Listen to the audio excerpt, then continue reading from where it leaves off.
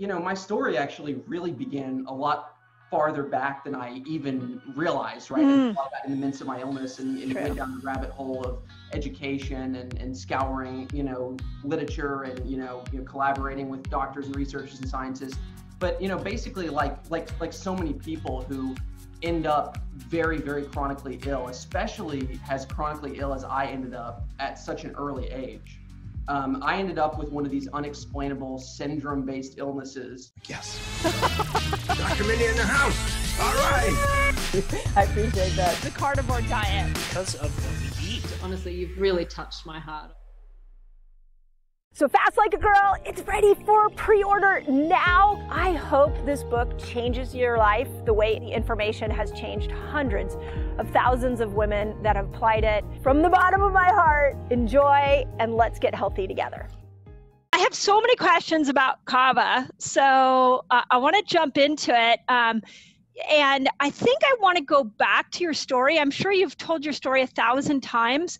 But it's a really important one because I think a lot of people can glean some hope from it. So take us back because I'm talking to you now, looking at you, you're like super vibrant to me. You look really healthy. That's the only Cameron that I know. But this wasn't the teenager 20-year-old version of you, was it? Very different. Yeah. Night and day. I mean, as different can be, right? Me at my absolute worst compared to who you're looking at now. It's just a profound transformation. It's really sort of realigned my sense of the possible, right? Of what actually is possible, changes everything. This whole process has dissolved so many boundaries for me, physically, psychologically, and emotionally, right? And sort of, giving me a glimpse into just human potential in general. But really, my story actually really began a lot farther back than I even realized, right? I thought about in the midst of my illness and went down the rabbit hole of education and scouring, literature and, collaborating with doctors and researchers and scientists. But, basically like so many people who end up very, very chronically ill, especially as chronically ill as I ended up at such an early age. I ended up with one of these unexplainable syndrome-based illnesses that it's not really unexplainable. We call it unexplainable, but it's really not. It's difficult to explain. It doesn't fit. It doesn't fit into the sort of peg of the standard sort of allopathic framework or set of descriptions, right? That we talk about when we look at one set of symptoms as one disease process so that we can give a corresponding medication. When you have a syndrome, it basically means it's like a continuum. It's an underlying disease process, and you literally have so many different, sort of symptom clusters coming to the surface across the board: neurological symptoms, immunological symptoms, gut symptoms. Because at the end of the day, what I experienced and what so many people are experiencing now today is just, sort of a complete systematic breakdown of your entire biology, which can, be contributed to by any number of different environmental factors mixed with probably a genetic susceptibility, across the board too, right? This gene environment interaction that happens that leads to what we always call the perfect storm, where, you have the right susceptible genes maybe, or maybe the right sort of childhood traumas, either emotional traumas or physical traumas, or mom had a mouthful of a mercury of amalgam, mercury fillings, or, toxins that were handed down, or, a set of, far too many vaccinations for your genetic framework or whatever. These things all come together and they fill up your metaphorical stress bucket. What, you and I know, and we've all talked about a million times as being, every person has a metaphorical stress bucket, and, every single stress that you experience throughout the course of your life is like a drop in the bucket: physical, chemical, emotional. And some people have genetically smaller buckets than others, right? So I definitely, in retrospect, not knowing at the time, but I was someone who definitely had a smaller bucket. I was going to say, so do you have a small bucket? Yeah, I mean, that's as far as all the data that we've been able to gather, and just looking at retrospectively, like getting as sick as I got, I did have some overwhelming stressors in my life, but so do many other people that I know that don't get or haven't gotten anywhere near as sick as I got, right? But, if I look sort of back at my childhood, I had, a few different big emotional stressors. I had, some big chemical stressors. I had, a mouthful of amalgam fillings, and my mom had a mouthful of amalgam fillings, and, we were in a, situation with a moldy home, early on in my life, and then later on in my life as well too. So we had a lot of different physical things that were going on, which sort of led me at a very early age to sort of develop one of these sort of hyper impulsive personalities, which usually is a byproduct of some sort of metabolic or emotional psychological deficit, meaning that you're trying to compensate for brain chemistry that's not there. So you're trying to stimulate yourself from the external environment, through this dopamine pleasure loop thing, either it be through impulsive eating or, becoming a sort of like an adrenaline, junkie in an early Yes. thing. You were like an extreme athlete. Yes. Yeah, I was. And that came later on. It started in my early teens. Whenever you're a kid, I was sort of wired this way, and it wasn't to a level at which you would say, oh, there's severe problems with that kid or anything like that. And that's kind of the problem, right? Is that it wasn't severe enough to where I was like, I could be put in one of these severe boxes, which, thank God I didn't actually, because I probably would have been heavily medicated had that been, the situation, and things could have gone even worse. But I wasn't. But I did get to a certain age where I was in the situation where I was highly impulsive across the board, both with my eating habits, obviously my activities, and got it, very, very hardcore into endurance sports at a pretty early age. And that sort of became my sort of addiction outlet. I was always looking for the most responsible way to, to sort of direct my impulsivity or my addictions. And, for a small period of time, I got into drugs and alcohol, like in high school years, but quickly got into some gnarly territory there, shifted out of that and just kind of put everything back into my sports, my work. I was working 3 jobs, late high school, early college. I was running at the NCAA level for cross country and track, and I was an elite marathon runner, and eventually ran professionally and all this stuff. And so I was very extreme on that side of things, which honestly, it led me to develop a really abusive relationship with exercise and activity and with working out, which actually filled up my bucket even more. I mean, distance running is absolutely, or just is absolutely a double-edged sword. I mean, there's a way in which you can derive some benefit, but when you don't allow for adequate recovery and or you start to pile on enormous amounts of miles, in the way that I was doing, especially with the dietary habits that I had and the lack of sleep and the staying up late and the Taco Bell 4 times a day, like as a freshman in college, like, it's just, you don't think about those things, and my generation didn't, because and I grew up in a part of the country too, that we didn't have any access to any kind of like functional medicine, sort of more progressive. Where'd you grow up? I grew up in Arkansas. Okay. So it's kind of in the South, so it's definitely not in the more sort of progressive, sort of cutting edge, philosophical part of the country when it comes to like, the thinking, right? Meaning that, most things that move forward obviously start from the coast and come in, to some degree at least, especially like with health, you see, people moving, towards a more sort of, causality-based medical approach instead of like, your classic family doctor, allopath, treat the symptoms. Yeah. And what college were you at? I was at the University of Arkansas, U of A. Oh, okay. So you were, interesting, because your story already sounds very similar to mine. I was at University of Kansas as a tennis player. I was on a tennis scholarship there. Same thing, just it's exercise gone wrong. It's extreme when you have to compete at that high level. It beats your nervous system down, and we have so much glorification of our extreme athletes, and we think that fitness, there's no way to overdo fitness, but there's a perfect example. Well, and especially when part of your drive that led you into that extreme level of fitness was a deficit that you're trying to compensate for. Yeah. Right? And so you're sort of like overstimulating a system that's already overstimulated, right? That's already like, you're trying to amp up yourself with adrenaline and dopamine to compensate for an energy deficit in your body. And I did that both through, the mechanical stimulation of exercise and other things, but also through, the high use of stimulants I started at an early age with everything from coffee to everything that was available to me over the counter, like from GNC, these kind of like amphetamine derivatives that are in these pre-workout. That's ironic because now you're doing Kava, which is exactly, yeah. It led funny how life goes. Some pretty severe problems. So I always migrated, even whenever I, fell into drugs and alcohol for short periods of time, always migrated towards stimulants because I was in a metabolic deficit where low energy was always my problem. My system, whenever you become hyperimpulsive, you start being, sympathetically dominant, and that burns out the system like from the inside out, right? Yeah. So did you have a break? Did you have like a breakdown moment? Absolutely. Yeah. So it all sort of came to a head when I was piling more and more and more. It's like the more tired and fatigued that I got, which, progressively this sort of happened over a number of years in my childhood.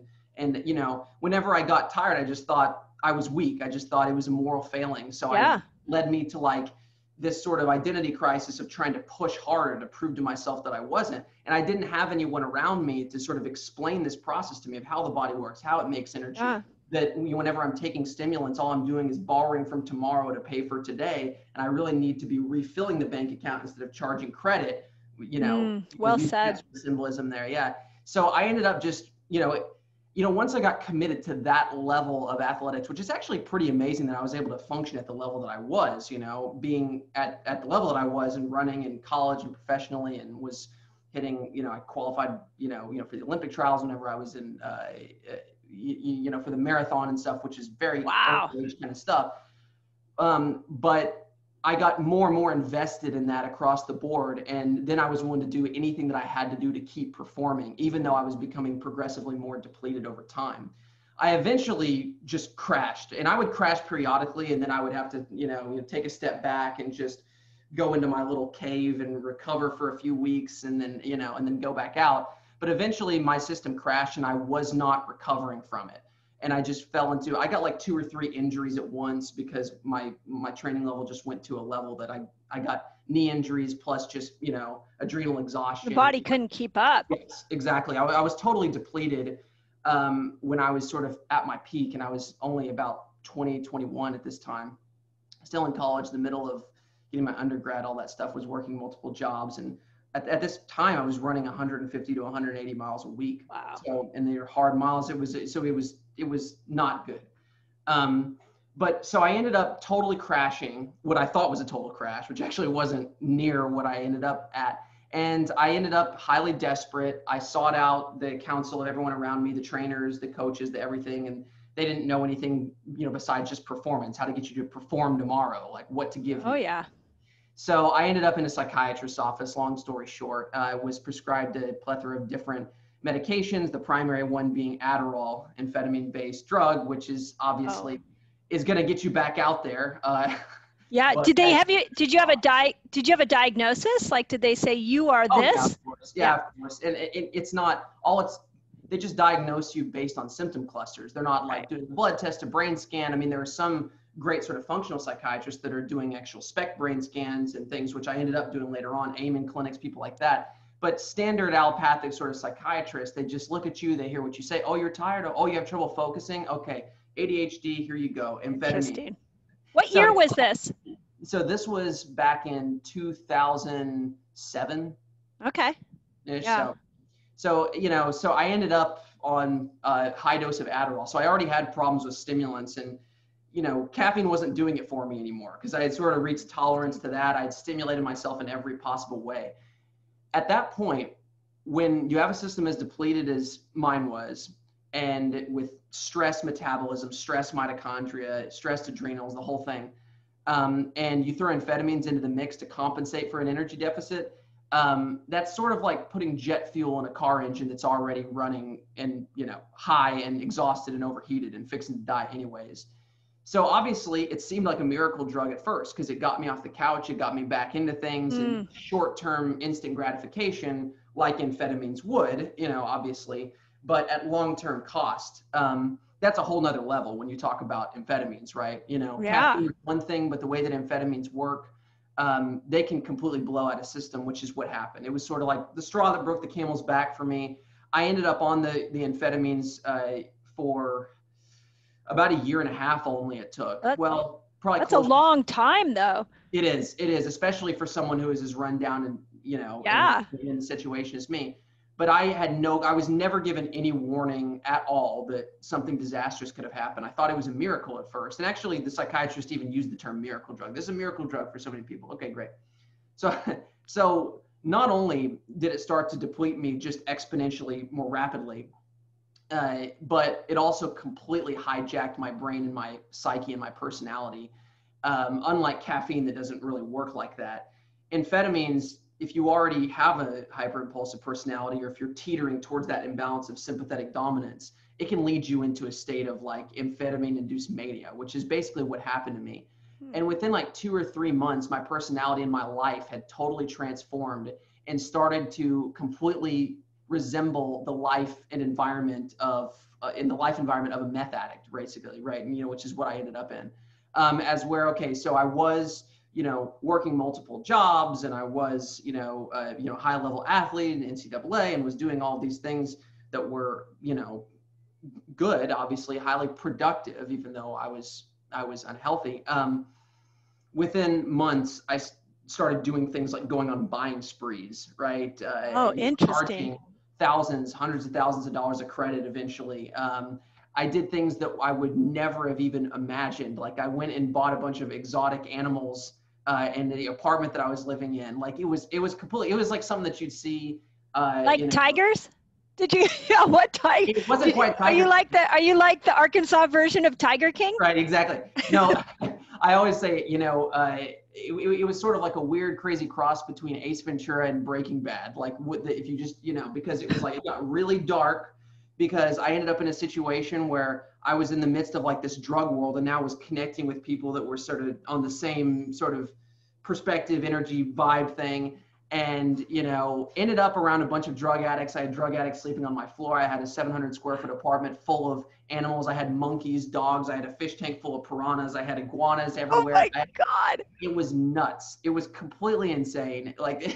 And I never would have done that before. This was like a horror story of like an outcome. Yeah. Okay, but wait, the exotic animal, what is it? Just because it's thrilling? I mean, nobody has a piranha in their fish tank, so it's like the high of knowing you stick your hand in there, it may chop it off. It's just, if you've ever seen someone who's on meth, which is basically, I mean, it's basically indistinguishable from Adderall, just a different concentration, different delivery system. So a lot of times it goes more intense because people are smoking meth. But for me, I was already way up here in my chemistry. I sort of reacted to that level where it was like a psychosis, where you just start capitalizing on all of your most impulsive, delusional wants. I guess. Oh my gosh. That's so funny. But no tigers. You didn't end up with any tigers? I actually came close to it. I was I was in contact with this breeder that lived in the mountains over there in Tennessee, and she was trying to sell me lion and tiger cubs, and I was delusional enough where I almost bought them. It was nuts. Oh my God. In your apartment? Yeah, it was nuts. It was crazy enough. Like I had, the monkeys I had 2 capuchins, and I had a rhesus monkey too. A rhesus monkey ends up being like as big as a baboon. But oh my God, where did the monkey sleep? Well, he didn't get that old because he actually tragically died. One of them did, because my apartment started to get so toxic, because it turns out I had toxic mold in there on top of everything, like black stachybotrys, and animals were pooping everywhere. I couldn't, keep up with them in my delusional state. So I just started dumping and dousing chemicals like you've never seen, like opening cans of Lysol, dumping it on the car. I was completely out of my mind. It was crazy, Cameron. That's crazy. A lot of people don't believe this, by the way, because they know me now, right? They know me now. Right. You're so calm. Yeah. Because I've spent years sort of, developing the very grounded, rational side of myself, and the structure and the systems and all that stuff that was kind of there, but totally went out the window on, under the use of drugs. And then I hyper developed it later on to try to balance and ground it out. How did you get rid of the animals? Did you just when? Yeah. So it became so toxic, which is what led to me getting as profoundly sick as I was, on top of the Adderall, on top of everything, on top of the massive amounts of chemicals and ammonia that was coming from all the animal poop that was locked in there, not cleaned up for months. It was like a bad episode of Hoarders mixed in with Ace Ventura, right? Like, it was just like all that stuff combined, right? The worst thing you could imagine. The worst thing you can imagine, it was worse than that. There's people I didn't even know, like sleeping on my floor I haven't even met, like eating pizza off the floor. I wake up in the morning. It's nuts. But so like, it stopped basically because my life, obviously this is the most unsustainable set of circumstances you can imagine. So it's going to self-digest. Yeah, something's got to give. Break down, right? Yeah. And it did. It broke down. I ended up getting like thousands of dollars stolen from me from drug addicts that were coming around and stuff. I ended up, my animals started randomly getting sick and dying because of the air quality in there. So I then had to freak out and like rehome the ones that I had left. I saved the monkeys. I saved my dogs. I found good families for them, thank goodness. My parrots. I saved one of them. One of them didn't make. So it was So I had all that going on. Things broke down. I got the rest of the funds that I even had available to me basically wiped out from me, and I had basically charged, and I had done all kinds of other things, bought all kinds of things, hundreds of thousands of dollars. We're talking, ridiculous, without ever doing anything illegal. It was all like self-destructive behavior, right? I just developed all this debt, and now I had all my money stolen from me, and then I started to get sick too, like. The canaries in the coal mine, which were literally like my parrot. I had a parrot that died first, literally a canary in the coal mine almost. Literally, yep. Where it's like, okay, something's wrong. And I was sleeping in this place. So, I mean, I was already sick. I was already burned out, which is why I went on Adderall to begin with. And then after a 2-year amphetamine binge on an empty tank, plus this massive exposure to Stachybotrys and mold and chemicals and the entire thing, to say the bottom fell out would be like the understatement of the century. So I ended up completely broke, in debt, which was the least of my worries, and all of a sudden started to deteriorate rapidly. And I knew, first of all, that I had sort of I had a psychological intervention at one point. I actually, in this unhealthy state, the thing that saved me perspective-wise, that allowed me to sort of, take a step to sort of, out into a new trajectory was, in this unhealthy state, I came across psychedelic compounds in an unhealthy context. And I had an experience on psychedelics, which a lot of people talk about today, which is a double-edged sword, and it's a very complex topic and everything. But, the one thing that happens under those states is profound states of introspection can happen. And I had an experience where I was able to objectively look at all the circumstances of my life, like an engineer would look at a schematic outside of my subjective, emotional, compromised, drug hijacked state. And under a 5-hour experience on psilocybin, which, comes I was going to say, what was it? It was psilocybin?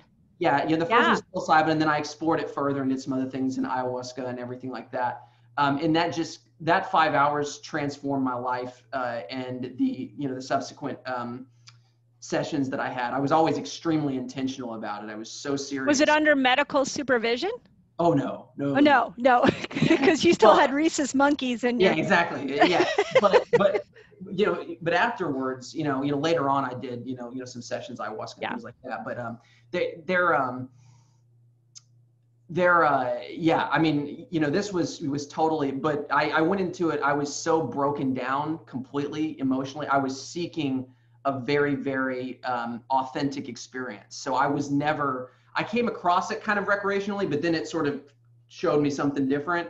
And so I then stepped into it fully, like looking for answers internally. So I always was very, intentional about taking it. But, basically that intervention was it was the tipping point that gave me that completely new perspective and allowed me to sort of reset my entire psyche, both, physically, psychologically, emotionally, and got, a whole new sort of, interactive mainframe, through which I could proceed, right? So. What was your biggest aha? What was the thing that let you take action out of that life? The biggest aha, you mean like psychologically, or the? Yeah, like when you were on the drug, looking back at your life, and then I've heard that it stays with you. So when you come out of it, you still have the perspective. Absolutely, yes. And there had to have been something that moved you into like, oh, I don't want this life I'm living. I got to move into a different state of life. Well, it was everything. It was sort of like, it was sort of like somebody took over under the influence of the drugs, and it lifted that veil and allowed me to see things objectively, like I was an objective observer, right? Got it. I could look at this whole mess that was in front of me, and I'm like, okay, that's insane. As where when I'm in the there's middle a monkey in your house. Yeah, exactly. It's like I'm in the middle of the storm, and I've become part of the madness, right? And that's part of what addiction does to you, both physically and then all the psychological, emotional parameters that form around it. You form a cocoon of denial to protect your sort of blissful state that you're sort of escaping into, right? And so you compartmentalize these parts of your psyche, which is what all addicts do, which is why they live basically in alternate universes where what they're doing is totally rational, and to sane, regular people is profoundly, insane, right?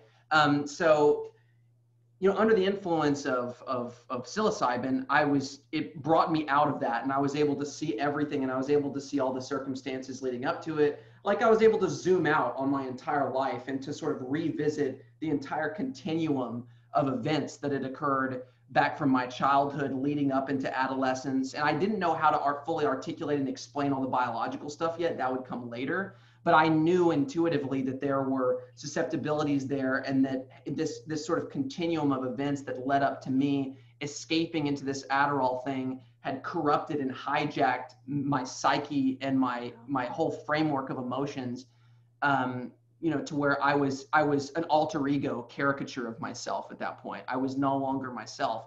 And coming back and sort of peeling back those layers, which is what psychedelics do, they temporarily dissolve boundaries. And they don't do the work for you, and that's the mistake a lot of people make. They just have the vision and they continue on with whatever they're doing. They show you your innate potential by dissolving the boundaries and the identities of the things that you've taken on. Right. And they can help you get to sort of that existential core of what all of us are. That sort of genuine, authentic, sort of unconditional love sort of core that's really at the center of all human beings. That's cool. And you feel that, and whether or not it's just an experience and it's actually happening, that's all a more complex discussion, but the experience was real, is that I completely changed and got my sanity back after taking this stuff, right? That's crazy. And that also opened my mind up to the entire world of the natural ecology and the intelligence of nature and what it can offer. If I can take this mushroom and it can literally come in and be like a psychiatrist or a psychotherapist that will deliver more in 5 hours than I've experienced therapeutically in 21 years of my entire life, then obviously there's an intelligence there, and it's communicating to me through chemistry, and it's an expression of this sort of innate intelligence that resounds throughout our entire natural ecology, which extends into higher life forms like people. But anyways, it woke me, it got me interested in just natural living, the natural ecology, natural medicine. It's like, if nature provides this, what else does it provide, right? And I would use that later on, and eventually that experience is partially responsible not only for me surviving and getting on this trajectory, but also for me having the mental framework to be able to have the correct perspectives and connect the right dots to be able to find some of the things that I found and to get into this whole world of Kava here. So how do you go from like a drug state with exotic animals to insight to natural healing? Like how do you move in? I mean, I've met you several times. I never knew that story. Yeah. I thought you were just the Kava guy. I didn't know that you had that whole, and it makes sense that, our fascinations, we can, use it for good or we can use it for bad. And thank God you used it for good, because we all get to benefit from Kava now. Yeah, exactly. Well, yeah, I mean, it's pressure makes diamonds, right? That's a saying that is really applicable, and anyone who's experienced trauma or adversity, or just anyone who lives in the world in 2020. That, you know, Right. A lot of diamonds being made this year. The most interesting people that I've ever met in my life are generally the people who have been through the most profound levels of adversity, right? Yeah. Because I mean, it really does. It shapes you and it brings things out of you. Adversity brings things out of you that only necessity can bring out of you, right? That, you know, there's two main ways of growing. There's the desperation and there's, you know, the inspiration, right? You can put motivation in there as well too, which springs Love off that. of desperation, right? Desperation is the most powerful because it's linked to our sort of evolutionary survival adaptation mechanism, which is the most powerful thing that will come out of us, whether we like it or not, right? Because everything is about survival and adaptation, right? That we talk about in physical health, and that's, we use the body's survival response to make us stronger and to put pressure so that it actually catalyzes this strengthening and it brings out this amazing life out of us. But that definitely happens just in life circumstances when your back is really up against the ropes and you're in the deepest, darkest place imaginable. All distractions are taken away and the pressure is on and you have nowhere to go but inwards to examine every aspect of what got you there. And if you value life enough, which most people have that inside them, if they're able to find that, then the most profound things will come out of you. The most, you know, things that I believe is inside of, well, you know, a framework that's inside of every person tends to come out, you know, whenever the pressure is really, really on, right? Things, you know, experiences like psychedelic experiences force you to look at that. You can induce that without going through a profoundly traumatic experience. But if you put the two together, then you get something that's exponential, which I think is what happened in my case and so many other people that I know as well too. How'd you discover neurotoxicity and mold and get to Dr. Pompa? Because it seems like you already had some momentum before you even figured out that toxins were damaging your brain. Yeah, so basically when I went off Adderall, I had my experiences with psychedelics, and it wasn't just, it was everything around it. Everything broke down and I went through this entire internal sort of transformation over a period of time. But also my physical health, you know, once I said, okay, I stopped Adderall cold turkey, which is not the best way to do it, but I just knew I couldn't be that person anymore. And so I just did that. My system completely crashed, right? It was just artificially keeping my system elevated, even though it was rotting and just completely destroyed on the inside. So I thought I was tired before I went off Adderall and it crashed. Afterwards, you know, 10-fold, 50-fold. I mean, brain fog and fatigue don't even begin to describe it. It was like brain dead and could not get off the couch to save my life, right? The kind of fatigue is almost indescribable. It's like the kind of fatigue that you would expect out of like a 90-year-old person who's on their last leg. Like you have no energy, right? You barely have enough energy just for your body to perform its functions for survival, just to eat or digest food. I you know, eventually almost lost that.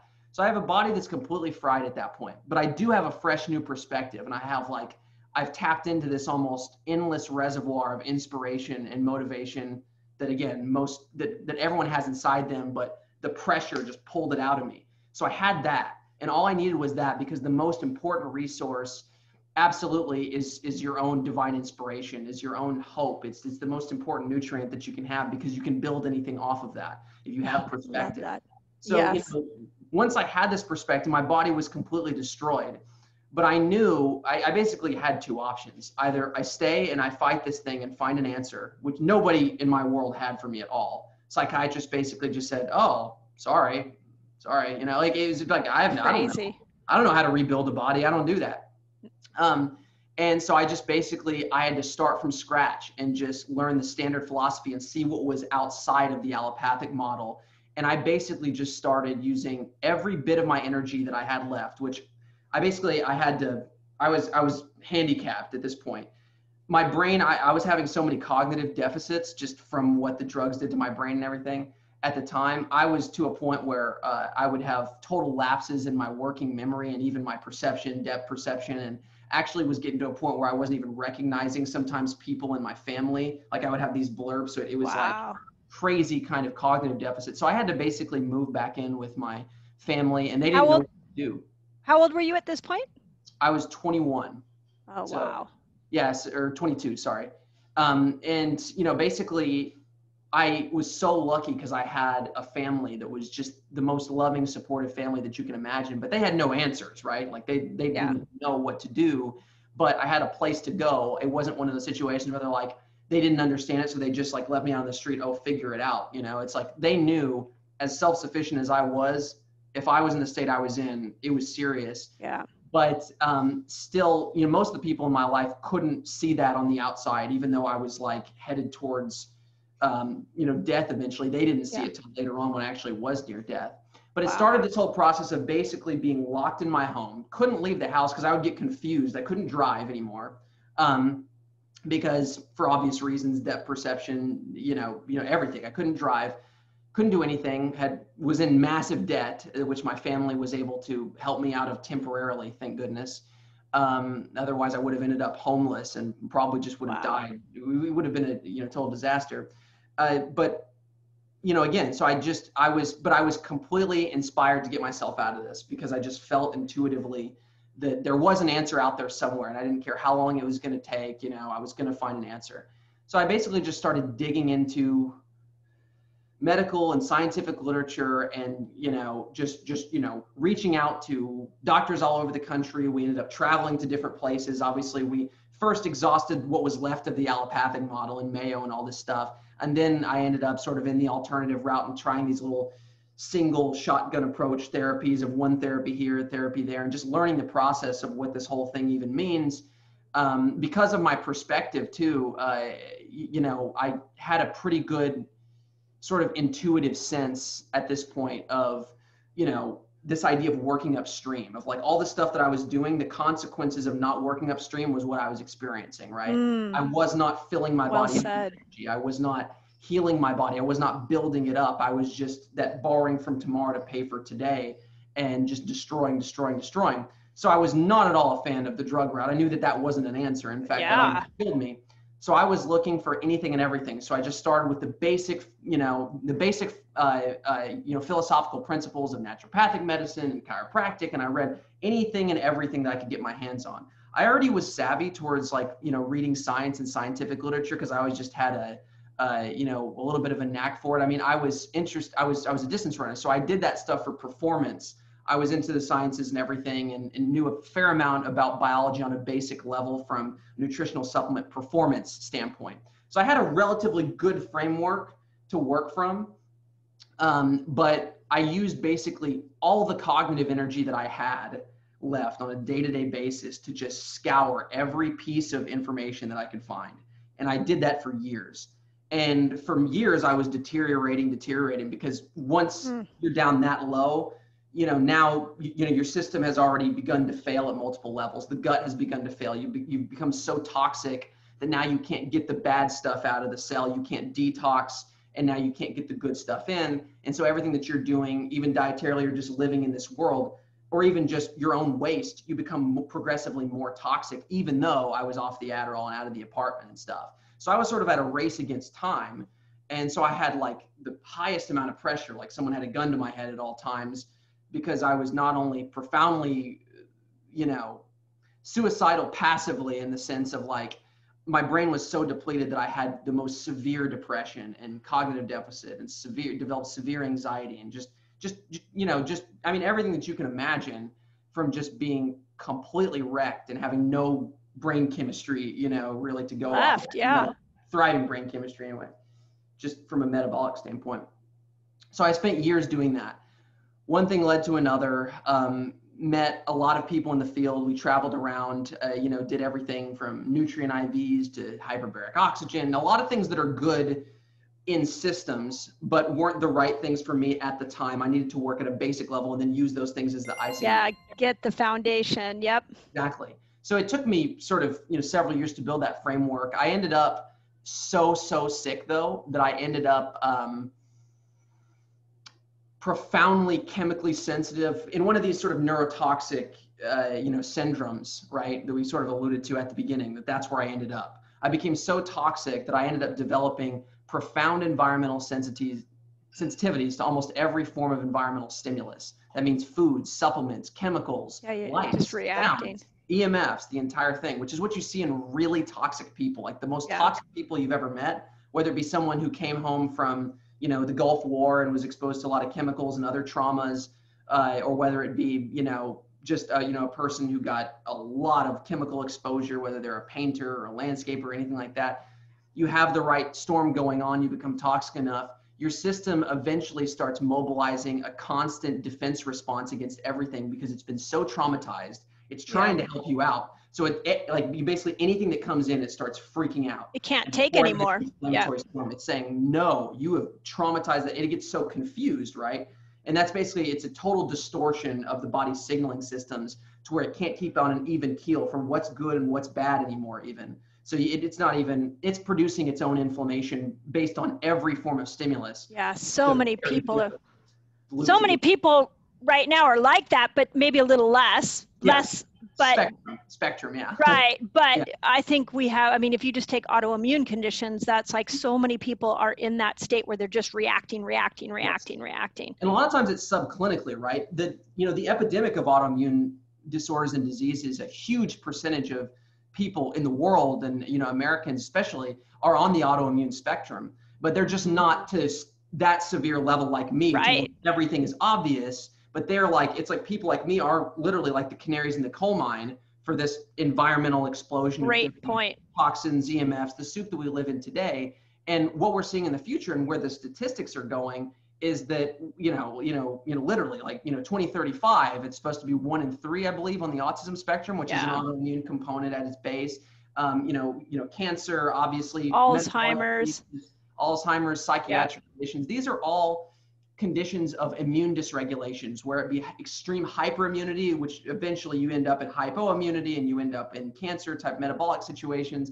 But it's a total dysregulation of the immune system, because the immune system is an interface between us and our outside world. And when our outside world becomes progressively more stressful, traumatic, and toxic, eventually it overwhelms and distorts and just destroys the immune system, which leads to friendly fire and this never-ending inflammatory cycle. So learning, and today, learning how to adopt adaptive behaviors to build up our resilience against stress, trauma, toxicity of all kinds is the answer, because you can't avoid everything, right? Right. But that was something that I eventually had to learn. But during my process, getting back to this, I deteriorated to the point where I ended up in this medical research facility that's down in Dallas, Texas. There's basically like a hotspot for environmentally ill, chemically sensitive people, like the most sick people that you've ever seen or met in your life from all over the world. They end up here. I didn't get any great help on the solutions there, but I did get a lot of education on pulling together the pathology of all the different,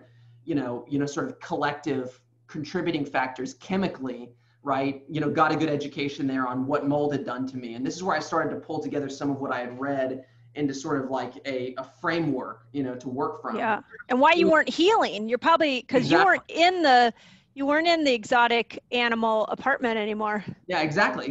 Why was I still getting worse even after taking away a few of these things? Because there was so much accumulated interference, right? You have to remove, like our mentor, Dr. Pomp, always says, you've got to remove your body from the source, but then you got to remove your source from the body, right? Oh, you got to so remove well the accumulated interference that's built up in the body. Yep. And since I didn't have any means of doing that, I was sort of doing these one therapy things for a long time. At that place in Dallas, I got a good education that was the first time I had the bucket metaphor really sort of solidified to me. And I had read all of these things, but it helped to kind of slowly pull it together. It was at that time when I was absolutely like at the precipice of my worst.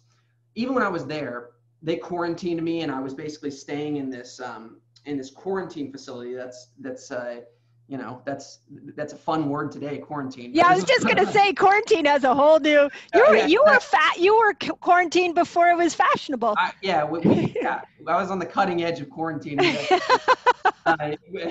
So, and at that time, it was like being an alien, right? Like, imagine people in my family, like in Arkansas, or people that I knew, like, what is going on with this? Like, it's just one thing after another. All they saw were these things happening with me over years, and now I'm off being quarantined, and they're like, what, is it all in your head? Like, that's basically like what a lot of it ends up being, as far as the perspective around you and people in your life, which is another collective trauma. But anyway, so I was there at my worst, and I deteriorated to a point where I was I was literally so reactive that I lost virtually all foods, all supplements, and was forced into fasting really for the first time, which was good, but not good in the sense that I couldn't stop fasting, right? It was like I was forced into very, very long fast, but also I was just so weak, and eventually I got so reactive. I was reacting to water, and that was really around the time that I met Dr. Pompa, that I met Dan, and which was a godsend, which was sort of the catalyst that really sort of jettisoned me into this world. We started working together. I had met him through getting integrated sort of into the system, and someone had thrown his name out there. I had come across him and his stuff and everything, and I had reached out to his wife Marilee and given him this this is where I'm at, and she's like, holy crap, I was like, let me get you on the phone with my husband. And he and I hit it off instantly. I mean, I told him my story and was talking, and he agreed to take me on as a client. And then we started working together, and then that sort of spawned our whole relationship and everything that we've done since then. But basically, whenever he and I first started working together, I was at my very worst, and I had just come off of literally almost dying because I had lost all foods, even water, and was forced into this sort of what has become in our circles, people sort of know me as the person who fasted, for a very long time, including, 12 days without food or water. I was going to say, what's the longest you fasted? Oh, much longer than that with food. I mean, gone in the weeks, to months. Yeah, I mean, it's long, especially whenever you're that weak too. When you're that weak and you're fasting for weeks, or it's a whole different ball. Did you find it helping you though? Because at some point the intelligence is just doing what it needs to do to repair. Yes, but whenever you're that weak, you are getting healing that's happening, but it's not like all or nothing. It's like you're definitely getting some healing that's happening, but it's so tough because metabolically it's so hard for you to make any energy whatsoever that it's also a trauma to your body. Like a lot of people who are metabolically shattered, moving them that abruptly into like water fasting, or especially dry fasting, can also be traumatic at the same time as some good things are happening. I could see that. It's a difficult process. It's always a balance that you have to know when to get. It's the right thing to do, but being at the right time is important. But not to mention just psychologically traumatizing on top of the dry fasting especially. But I almost died from dehydration. Kidney failure, the whole thing, multiple organ failure, the whole thing. So I was in an intensive care-like situation, and through a profound, almost divine intervention situation, I was able to find a strategy, some of the, things that I had, put together and actually asked for in this facility that I was in. They had an antigen program, and I was able to get the right concentration of a benzodiazepine drug to reduce the reaction just enough where I could tolerate that, to shut down my seizures that I was having, which were my reactions that were keeping me from eating. I would go into like full seizures. And so it wasn't even an option for me to just force food or water down, because I got to a point where another seizure could have killed me. So I was basically at my very worst and was able to shut down the reaction long enough to start getting water in, and came through that hiatus of no water and was able to barely come out of that. And, Dan and I started working together. At that point, we started slowly doing some small fasts, some this, some that, sort of, inching in some things in small amounts, and just using a bunch of different strategies to just dial it in to a very, very sensitized framework that I was experiencing. But the problem was my reactions were keeping me from tolerating almost anything. Your body just kept going after supplements, everything. Yeah. Wow. I was far from in the clear, even though I had come through that from almost dying and everything. I was still in a state where I was very, very weak, and I was on heavy doses of benzodiazepines to just control the nervous system reactions, the seizure activity. Bad idea. I'd been down that road with drugs, and I hesitantly took them. It was like a last resort because I hated drugs at this point, where I had Adderall and all this stuff, and I was like, but I did it just because I was so glad to have something that could do something temporarily. But I knew what was going to happen, and I knew that eventually I was going to reach full tolerance, and it was going to ricochet in the opposite direction, and then I was going to be in a severely serious situation. And benzodiazepines are just horrific drugs long-term to begin with. The withdrawal itself can kill you even if you're healthy.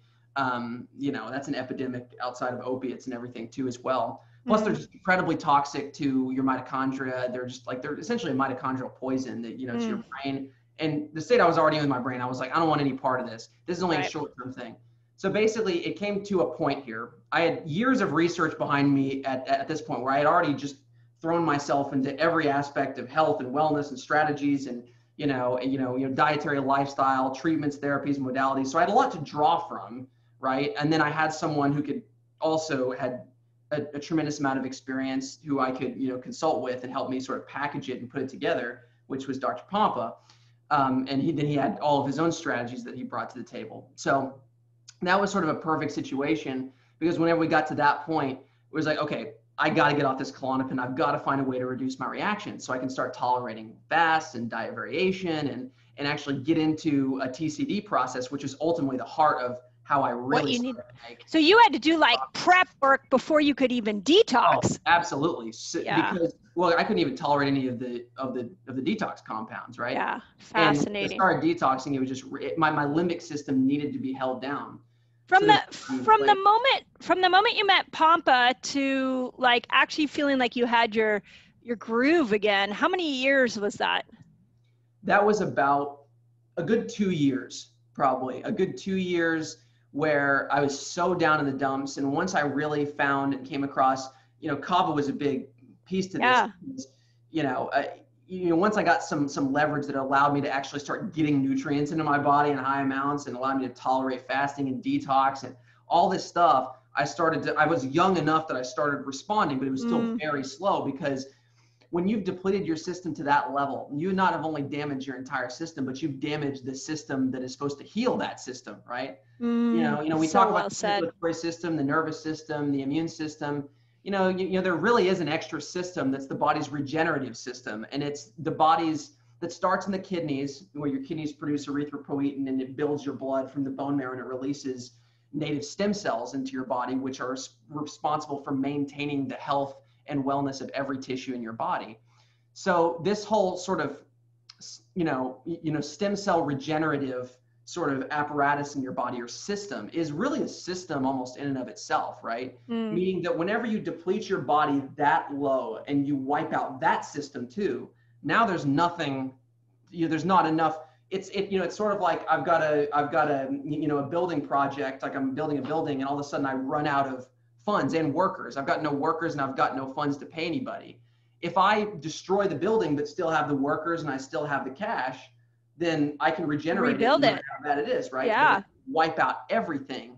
And you create so much interference that you can't even get in there and do anything. Like there's so much junk piled up on the site, you can't even build anything, because you can't, it's like if you've got a junkyard that you can't build a new house on top of an old, you got to get rid of the old stuff, clear the landscape, and then you've got to hire workers, and then you've got to have cash, you've got to have the resources. Yeah, such an important point for people who are really ill, because I always think we still try when we're really ill to go to give me the one thing. Even Kava, like I think it's really beautiful how you're like talking about your journey, and it's such an important thing for people to realize. I always call it the magic mushroom.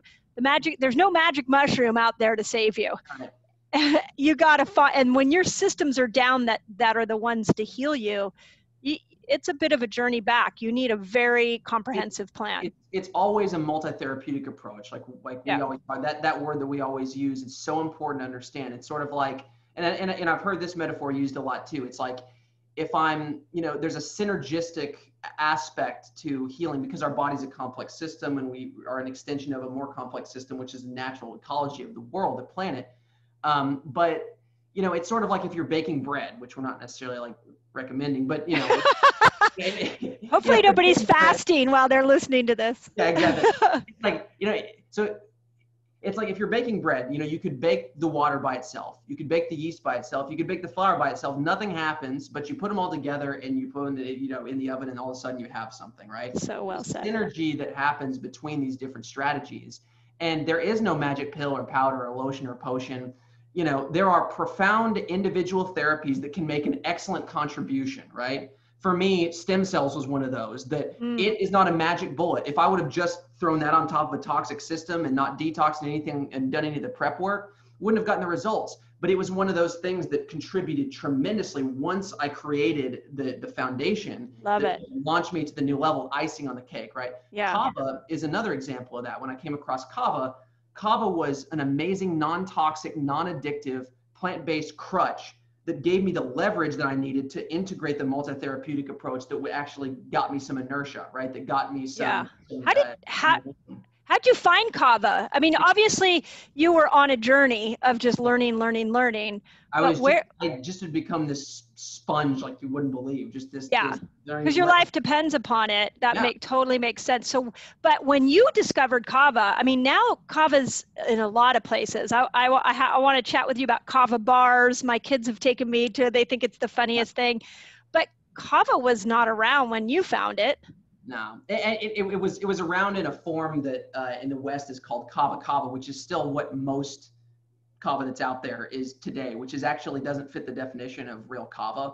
No more than a caffeine pill fits the definition of coffee, right? Or no more than white cocaine fits the definition of coca tea from Peru, a medicinal brew that they make. You know, it's a different thing, but I came across Kava because I was in this state of desperation. I was on the benzos. Remember, Dr. Trump and I were working together, and he was saying, you got to have something else besides the benzodiazepines. And I was like, absolutely, I know. So I started scouring and going back through everything, my whole process, and I'd already come across Kava in the past, so I already had that to revisit. But I had tried what everybody else had tried, the Kava powdered capsules from Whole Foods or health food stores, and I tried every brand that I knew at some point.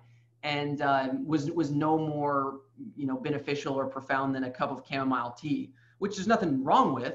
But for me, with what I was dealing with, I was kind of like trying to take down an elephant with a BB gun, right? I was gonna say you needed more than chamomile tea at that moment. It was like the thing is still coming at you. It's you can throw all the BBs you want at it. It's like so, and I was kind of like, so I went through this process again. It's like, okay, I have to find a plant-based or fungal-based alternative to this synthetic pharmaceutical compound, something that has a more complex array of chemistry that is biologically compatible, which most plant compounds are, at least more so, because they're a living system like we're a living system. So they're not these little rip-off individual molecules that the body freaks out and says, whoa, we got too much of this, we're gonna shut down what we're producing, right, already, So like for benzodiazepines, they work on this pathway in the body called GABA. That's the main mechanism. They bind to GABA A receptors.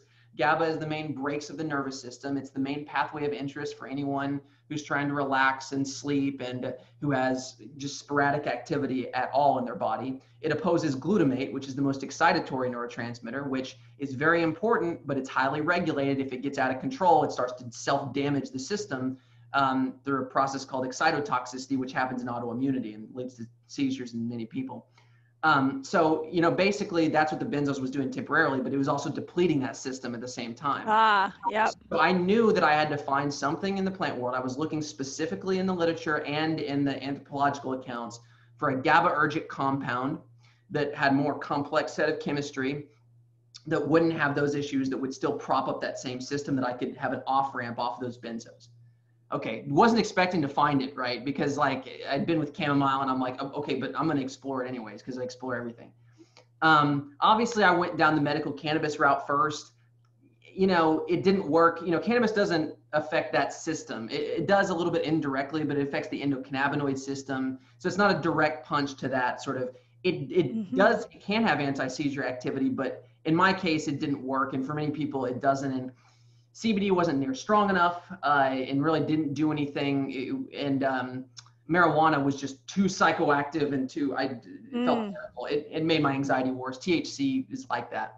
And it's just hard to tolerate. So is Kava stronger than CBD, or it just depends on your brain chemistry? Depends on your brain chemistry, but generally when you get good Kava, and we work with a lot of products that are on a spectrum of intensity, right? We do that specifically for different applications, right? Kava at its strongest, no question, is stronger than CBD. CBD is one of those things that kind of runs in the background that you sort of take on principle, and is more of a modulatory thing, which it can be great. I love CBD, and we stack it with Kava sometimes. But Kava, when you have it really strong, the effects can be strong enough that it's almost indistinguishable from alcohol as far as the mood lift and stuff, but without the drunkenness. So it's not like an inebriated state where you're a different person and you become aggressive. It's like an enhanced state of sobriety where you have this huge mood boost, and even like this euphoria to some degree with really strong, like if you're at a Kava bar. And it's like this calm, enhanced focus that's also pseudo-entheogenic, not entheogenic like magic mushrooms, meaning it doesn't take you to an altered state. You're still like in a sober state, but it still brings about that introspect and that self-reflection that makes conversation so interesting, and it makes it so easy to connect and empathize with people. It activates feelings of empathy. So it's very, very good for cultures psychologically on a much deeper level than just reducing anxiety on the surface. The South Pacific, indigenous people have always known this, which is why kava is really their most sacred substance, because if there's a dispute anywhere or everywhere in a village, right, say like in Vanuatu or Fiji, where this stuff is from, the chief will set down the two people and force them to settle it over kava, because it's that much of an empathogen, right? So, I think our country might need a kava break right now. Yeah. It's a very great tool for sure. But so I heard you say something just before you move on. I heard you say something somewhere about, the thing about alcohol is that it does change personalities. Mm-hmm. So, and it's so highly addictive. And I heard you say somewhere that kava doesn't make you someone you're not. And I have a ton of friends who we love to go out and have a glass of wine together. And some of them turn into people you don't really want to have a glass of wine with anymore. And yet kava makes you more of who you were meant to be and who you are truly. Why is that? Yes, they have a saying in the islands, a man who drinks alcohol becomes a beast, but a man who drinks kava becomes more of who he really is. That's the saying, right? And so that's why they have kava bars, and they have 20 times more kava bars than they do regular bars in Fiji and Vanuatu, because they prefer it over alcohol, because you get most, if not all, of the benefits plus more without any of the addiction, the withdrawal symptoms, the aggressiveness, the changing. And so basically just like synthetic drugs like benzodiazepines, which alcohol works on those GABA receptors too, as well as dopamine and other things.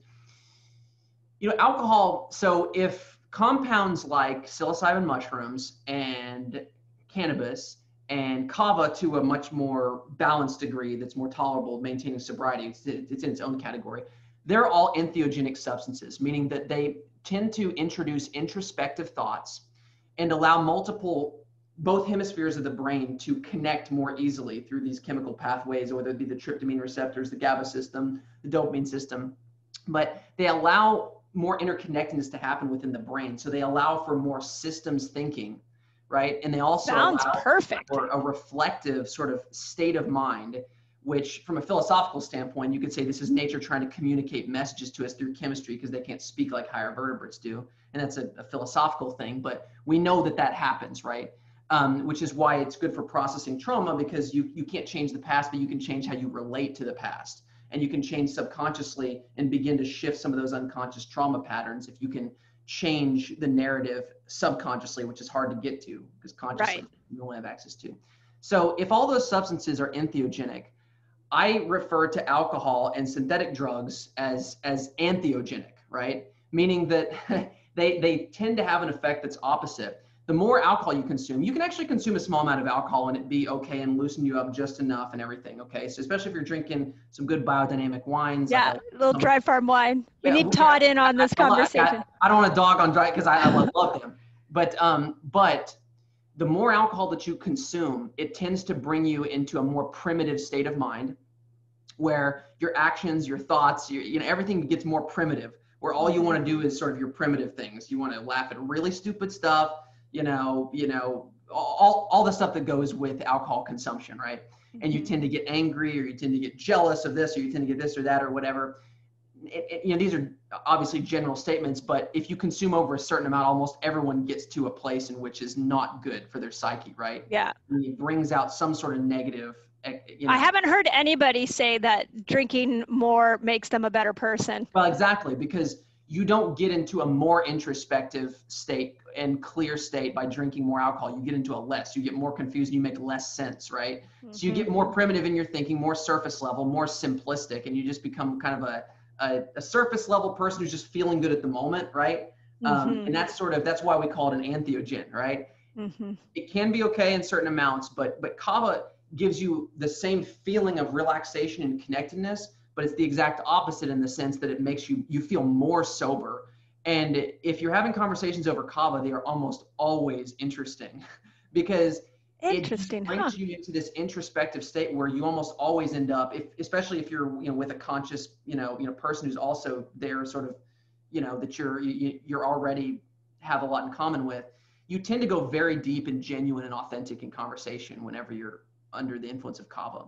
Not as much with like the more subtle forms of Kava that are more just for just the anxiety relief, like, you know, some of the stuff that we use. But like the Kava that you get at a Kava bar, you get a lot of that effect, especially if you use it and the effects accumulate over time and it gets more powerful the more you use it, which is the opposite too of a pharmaceutical. It has a phenomenon called reverse tolerance. The more you consume, it actually has an upregulatory effect. We know now from the literature on the GABA receptors instead of a downregulatory effect. Yeah, I wondered about that. Like with alcohol, even dry farm wines, because I've kind of played around with dry farm wines. Like, is it helpful? Is it not? And again, I love what Todd White's doing. But as a menopausal woman, like GABA is massively important to me. So like what you're saying is just fascinating. And I'm thinking of all my resetters that are going through the menopause experience. And I'm like, oh my gosh, this could be an incredible answer. So does it help you naturally make more GABA when you're not on it? And does alcohol deplete your GABA stores? Absolutely. Is there a difference there? Yes, it's almost an equal opposite difference. Acutely, it can feel similar because you're still enhancing and propping up the system, but alcohol and benzodiazepines both, affect the system in a more direct way with a linear mechanism where it forces sort of an agonist approach, where it just sort of dumps your accumulated stores of GABA, but also stimulates the receptors in an agonistic way. So it stimulates this massive expression of the ion flow off of these GABA A and GABA B receptors, primarily the GABA A receptors for benzodiazepines. By doing that, the body responds and says, whoa, this is an outside thing. It's an outside molecule. There's no intelligence there. It's not a living thing that's working on multiple different systems and all the different steps of the biochemical sequence that surround the production of GABA and the entire parasympathetic process. So the body responds, say, we got too much of this. And it doesn't have this complex array of active living compounds that help to signal every step in the assembly line so that everyone stays on the same page and they keep the line moving and actually enhances their productivity. It's like an assembly line, right? Like, every step. Yeah, it's a good analogy. Right. So, with alcohol and benzos, they go in and they do that charge on credit, borrow from tomorrow to pay for today, release it now. But now you've spent it. Now you're going to be twice as bankrupt tomorrow. So you're going to be more anxious tomorrow. You're going to feel like crap. The more you use it, the more you have to have more just to hit the status quo, because now you started to deplete what you have. So you need more of that stimulation to get the same effect. That's dependency, that's tolerance. And then when you take it away, you have nothing left. So now you're not producing hardly anything. And now you're in withdrawal. And when you does that happen with CBD too? No. Well, see, CBD is a plant compound. So with most plant compounds, they have a multitude of different active constituents where, because they're a living organism, they have that intelligence there. Okay. Where it interfaces with your system in a modulatory way. So CBD, just like Kava, has a modulatory effect. Now, THC in high amounts, especially in the amounts that we have today with these highly hybridized strains that are unnatural, and even people get so much THC that it can be pretty depletatory. It's still a plant. And if it's denatured, it can start to, it's not a tonic herb. It can start to deplete you if you overuse it, right? So not all plants have that perfect balance of just giving to your system. Some plants are more tonic, meaning the more you use them, the more they give to your system, rehabilitate, upregulate. Kava falls in that category, which is very unique, especially because it has such an amazing acute application as well. Cannabis, meaning marijuana, not CBD, is more of an acutely medicinal substance. It can be depletatory because it's so strong, but not anywhere near what any pharmaceutical drug would be, right? So no one's dying from marijuana withdrawal, but it can give you some short-term memory issues, kind of deplete your brain a little bit. So it can knock you off your center if you overuse it. Yeah. Psychedelics like psilocybin mushrooms can also deplete your serotonin and exhaust your serotonin because they have one molecule that's more of a linear thing, but nowhere near what, say, like an SSRI would, where people are completely suicidal whenever they get off of these things, right? So the plants are always more biologically compatible, but plants like adaptogenic herbs and like Kava have that perfect balance of acute therapeutic action to where they work immediately, like enough to like almost totally replace some of these things, but then they also give to the system and they're tonic, right? And they continue, they help rehabilitate. Yeah. They're not only just a crutch, they're they're an amazing sort of acutely medicinal crutch, but they also work underneath the hood, right? It's like they prop it up with the jack, but they're also working underneath to help rehabilitate the parasympathetic nervous system at the same time. So, the more you take Kava, generally the less you even need over time. And then when you take it away, I wondered. better than you were before. Yeah. It almost sounds too good to be true. Is there any side effect at all? Like with anything. Okay, so with Kava, there's huge quality control issues, right? So we can get a little bit into that. Yeah, talk about that. That's a huge.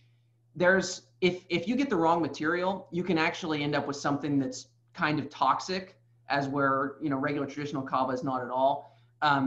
And you can also end up with something that can give you a lot of side effects and grogginess and things and some things. So there are definitely drawbacks if you source poor quality material. If you source pristine material, like we've worked so hard together, a huge supply, we control every step of the process, the growth, the harvesting, the stabilizing, the end products.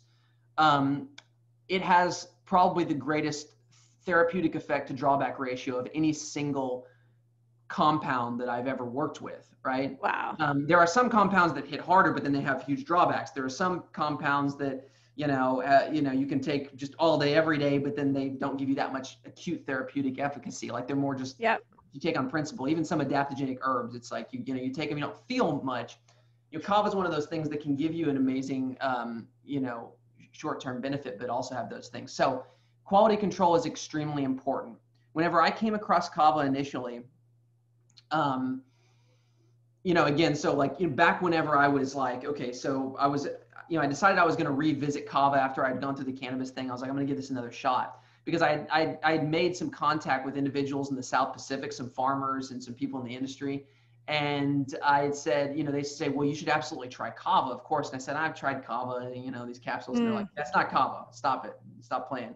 That's not Kava. That was basically like their attitude towards it. They were kind of like laughing, joking about it. Like, oh, come on, So I was like, okay, so, and they were telling me about the traditional prep and being so different. And I had said, well, that makes sense, because what I had tried from the grocery store was not in alignment with what I had read in the anthropological accounts and all the text of this sacred substance that came out of the natural ecology and just embraces you like a warm hug and gives you all these psychological and even spiritual benefits and all this stuff. And I'm like, I didn't get any of that. I took the Whole Foods brand didn't do that for you. Yeah, exactly. I was like, what are they talking about? These are just people just being overly poetic, right? Or something. Right. It's like, but turns out that no, this would not survive this long at this level in these cultures for 3,000 years, as long as it's been used in Vanuatu, this sacred, if there wasn't something significantly to it. In fact, in Vanuatu, they have psilocybin mushrooms, but Kava is their most sacred substance. So, Interesting. Yeah. So anyway, I asked them, okay, so what's the form that's the most therapeutic and powerful? And they said, well, the traditional prep. And it's like, well, okay, that makes sense, because I've read that actually too before. It had come back to me. So I had them start to send me some of just pure Kava root of these specific strains, because just like with cannabis, there's hundreds of strains of Kava. Some are strains that are categorized by effects, like some are more daytime strains that are more nootropic and mood lifting, some are more nighttime, more heavy and sedating. But then also some are only meant for just acute use, right? They're pretty aggressive on the system. They're closer to the wild form of Kava, and not the dialed in, more domesticated form. So they have plant defense compounds in it that are kind of rough on your gut and kind of rough on the system, right? And so we all know this with the conversation around lectins and oxalates and different things. This class of cultivars that are drank daily in the islands have virtually none of those, because they've bred them out of them, right? So there are these compounds called flavocalines, and these are chalcones that are in all of the plant, and they're part of the plant's defense system, and they're not a toxic level. They're just enough to where they stress out the system. Now, they can actually be acutely medicinal, and there's a huge volume of literature that's accumulating on these flavocalines and their usage against different types of cancers, because they tend to disrupt the metabolism of unhealthy cells, and healthy cells do adapt. So there's a hormetic response that healthy cells actually have an NRF2 upregulation. There can be a profound, medicinal component to slightly irritating the system with these compounds. But if you overconsume them, then they can give you a lot of side effects and make you feel like crap the next day and stuff. So we have some forms that we work with that have certain amounts of these flavonoids for acute medicinal use, but then the daily ones we like to have, little to none so that you can get the anxiety relieving effects and have them with side So effects. it's like it's CBD. You've got your sativa and your indica, and Right. one lifts you, one puts you in the couch. So Kava has the same thing? Yes, exactly. And even within sativa and indica, there's like hundreds of different actual strains. Those are just two species, right? And they tend to be, they're two species and they have like hundreds of different variants of those. Just like people, right? All of us, we're all humans, we're all Homo sapiens, right? But I grew up in a different house, different environment than you, and I adapted and expressed very, very differently. I'm a different person, right, than you are. And, same with all people, right? Dogs too, right? All dogs came from the wild progenitor, Canis lupus, which is, the gray wolf. But eventually, epigenetics, environments change. We end up with a dog that's the same species, that's a massive variant, like a Chihuahua. Same species as a wolf. One can survive. One's very robust. One, you put it outside, it'll probably die in 2 hours, How many strains of Kava are there? There's over 200 strains that are used regularly, and more than that, obviously. Now, of these more domesticated strains, and some that are closer to the wild progenitor. So, Kava, the scientific name is Piper methysticum. The word means intoxicating pepper. And it's a domesticated version of its wild progenitor, Piper wishmanii. Wild Kava is almost not consumable by humans because it's so aggressive that, the indigenous people found out thousands of years ago. They consumed it, they got these great effects, but they felt like hell the next day because it had so many of these plant defense compounds in it that it just was so aggressive on the system. So they started to grow and plant, the ones that express lower amounts, and over a period of time, they had bred strains where they had sort of bred down the aggressiveness and made it consumable. Same thing, a lot of people don't know this, like wild celery will actually burn you if you touch it because it's got a defense system in it. You can't eat wild celery. Interesting. You domesticate it to a certain point to where you can eat it. Wild lettuce actually has a psychoactive component to it. Like wild lettuce is actually a mild opiate, right? We breed it down to where it's more benign. You get, some of the basic components out of it. So it's hitting a sweet spot. Sometimes you want a little bit more of a wild thing that's got more of the adaptive hormetic medicine in it for short periods of time. But they've dialed in a class of strains they call noble cultivars, and it's you have to meet a certain chemical composition.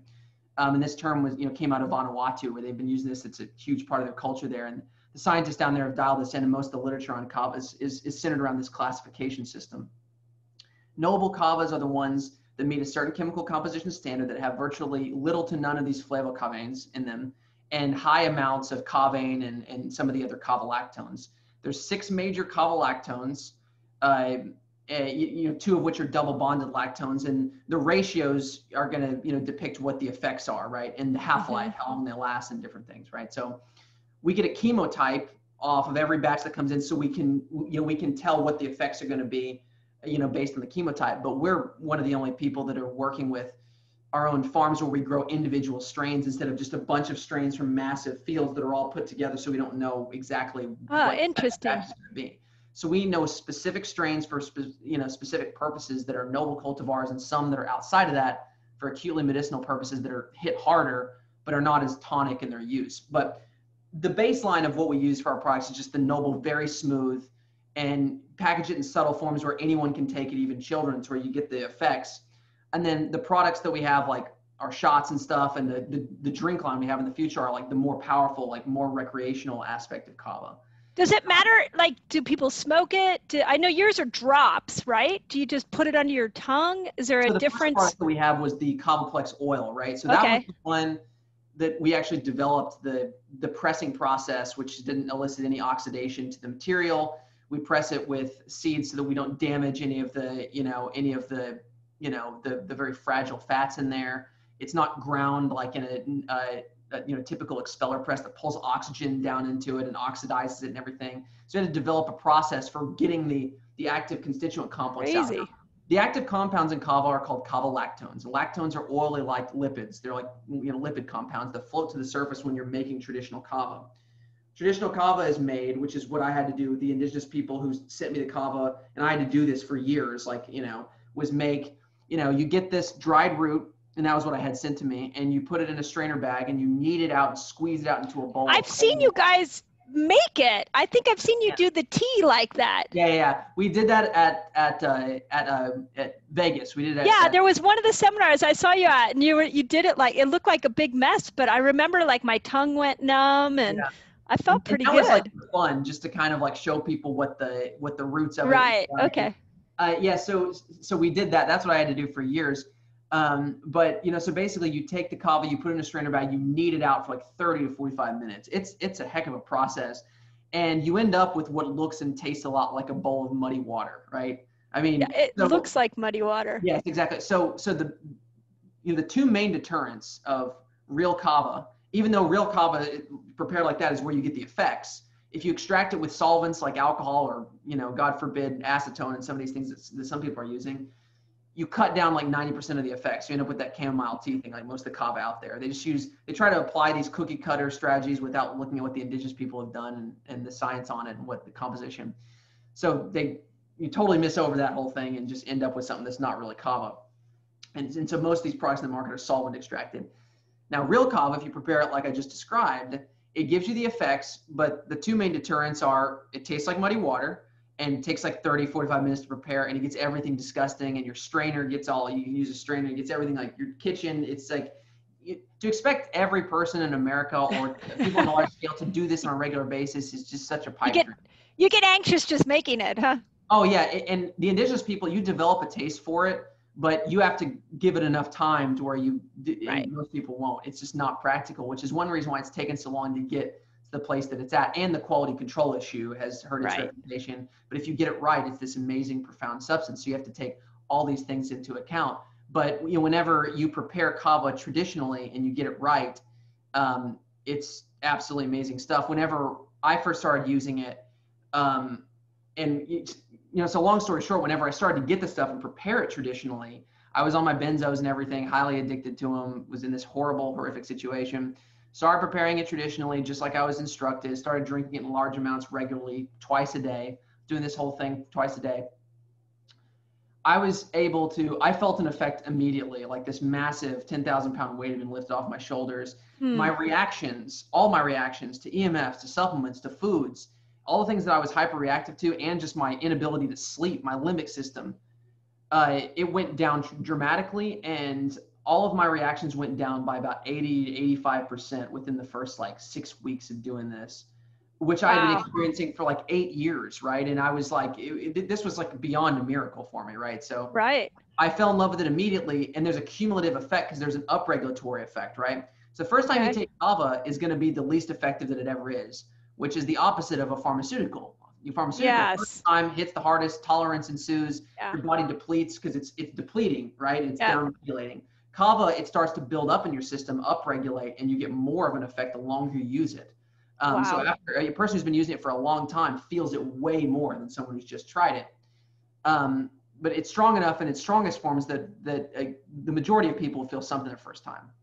But do you use it daily? Is it like something you would throw in your purse and like take with you every day? Oh yeah, absolutely. And I like to cycle everything, no matter how good or toxic it is. Yeah. Eventually, because of some of the ways that it works. But if you're in a situation like I was, I used it definitely because that's the top priority. Multiple times, probably a day. Yeah, exactly. So I got to a point where within 2 months of preparing it traditionally and using it, I was off my benzodiazepines in 2 months. Amazing. Which is unheard of. Those are some of the hardest drugs to get off of. Normally with a benzo, if you're that addictive and that fragile, it'll take years to get off of it. A lot of times you have to taper very slowly over a year and a half, and sometimes it's impossible to get off of it. It's just so difficult. To be able to get off of it and be symptom free basically within 2 months, it was nothing short of miraculous. So I was totally 100% sold. All the anthropological accounts and the legend and everything was behind it. When I went back to a lot of my contacts in Vanuatu, I was like, this is legitimate. Like, I understand why you guys love this stuff. So I fell in love with it, obviously, and Dan, Dr. Pompa, obviously was there observing this whole thing too. Right. Although I was, the one doing it and stuff, but we started trying it on other very sensitive patients. He had me talk to him, and that was sort of my first level into I remember you coming to the seminars and talking about it's, having this product, it's coming, and then the Kava bar. And then the last time I saw you, you had it in tinctures, and you had it really systematized nicely for those of us that want the quick fix. Yeah. So talk a little bit about what the products you have now, because, and I'm also wondering if this can be really helpful for people when they're fasting, because do they have any research on it, like blood sugar levels? Does it affect blood sugar? That it seems like there's this moment when people are trying to repair their mitochondria. They're trying to go into a better state, that they could use something like this. Yes. So yes, and yes. So one of the biggest hurdles that we had whenever we started giving it to other patients is not everyone is as passionate as me and will just be willing to prepare this stuff every single day. Now, most people that are severely sick will, but the people that are kind of like moderately sick, you have a hard time even convincing them to do it. Yeah. So much, and it tastes nasty and the whole thing, right? So we, that's sort of, and this was years ago, even when I started coming to the conferences and doing this, that was like far into the development. I'd been developing the process, the supply chain, patenting the extraction stabilizing process. I had developed this whole infrastructure behind it for years. Crazy. How long did that take? Well, yeah, I mean, several years, at least 4 or 5 years probably, of just constant development of like, meeting everybody in the world, all the top scientists in the world who'd work with Kava, all the regulatory agencies, figuring out where we were with everything. Whenever we did this, we wanted to be a full advocacy campaign where we're educating about this, and we want to be, setting the quality standards so that a lot of these misconceptions that have hovered around Kava can be fully dispelled, which they are pretty much, because the science is over, but there's education. Just like CBD being introduced into the marketplace, we are having to do the same thing with Kava. And I believe that it has every ability to eventually become as common as a cup of coffee because, in this form. So could you put it in your coffee? Absolutely. So that's one of the things. That's why we, designed the KavaFlex oil like that. So there had never been a Kava oil supplement on the market, because we had to develop this process of getting the Kava lactones out of it without damaging them at all. So I had to develop this with, I had to some people, and we had to develop this special hydraulic pressing method that presses it no higher than 90 degrees. It's hydraulic, so it doesn't expel or doesn't oxidize or pulls, oxygen down into the plant material. And then we tested it before and after. Everything's tested to make sure that the chemotype is exactly the same, hasn't been denatured. We do lipid peroxidation testing to validate that there's no oxidation to the oil structure or anything. So that was a long time. So we developed the KavaFlex oil, and I specifically developed it to not be the most, sort of, hit you over the head strength, like, some of the brews can actually be. I wanted it to be, to give you all the general effects of Kava, but able to be taken at any time of the day under any context, even for children or even for pets and things like that. So it's sort of the base product, and it's great that it's in this oil form, because it's a great additive to like foods, and it's a great additive to coffee. There's a tremendous synergy between Kava and coffee, because Kava is a ketogenic substance. You kind of alluded to that a little bit, and that's something that was never publicized ever before we got into this. And I'd found all this information in the literature and discussing the scientists. It wasn't known outside of the scientific community at all, anyone who'd been involved in all this work. Basically, Kava is a substantial activator of the AMPK pathway in the body. Yeah. It shifts the body into this like self-recycling mode, right? This ketogenic state where it activates this fat burning and cellular autophagy state. I thought I saw you say, or heard you say, that it stimulates autophagy. Yes, you're pretty substantially, more powerfully than any compound that I've ever come across. Wow. It's like a natural supplement. And I would say that what we know in the scientific literature, but also my own experience with it, because that was a very appealing side effect that I got once I started using it regularly. Was like, remember, I was metabolically broken. I couldn't, when Dr. Pompa and I were trying to get me to keto adapt, oh my gosh, that was tough. I couldn't even. And I see that with a lot of people, like they're doing all the right things, but it's, they just struggle to get into that place of metabolic health. Off of straight sugar, rocket fuel, like, wow. Much less like my own fat. It was difficult. So, but I noticed though, that when I was forcing myself into these intermittent fasting or fasted states, when I was on the Kava, I took a bunch the night before. Not only did it have this long, like the next day, I wouldn't get hungry like at all. And my brain was still on, and I had like this sort of focus, and I was there present, and I had this mental clarity, and I had this energy as well too. And I'm like, it was like night and day difference. It wasn't just like a subtle difference. It was like, and I noticed that like, if I was using Kava regularly, like keto adaptation was like pretty easy, like for me. Wow. So I was really fascinated by that. And I knew there was a mechanism there. So then whenever I found it in the literature and spoke with some of the researchers on it, made it actually was, you know, it was kind of obvious to me already, but so it affects that pathway. And, you know, the reason is that you know, it's important sometimes to take a step back and look at all of these compounds in their sort of like philosophical sense, right? And like sort of their context and their role in the natural ecology. Kava is a protective substance. Kava plays a very protective role in the natural ecology. It forms itself around other plants, and it produces a lot of these compounds, these biological compounds, these chemical compounds that are consistent through all biological life. I mean, they're compatible. There's signals that are compatible through all biological life, plants, higher vertebrates, etc. But they're adaptive. They're stress adaptive. The entire stress adaptive matrix.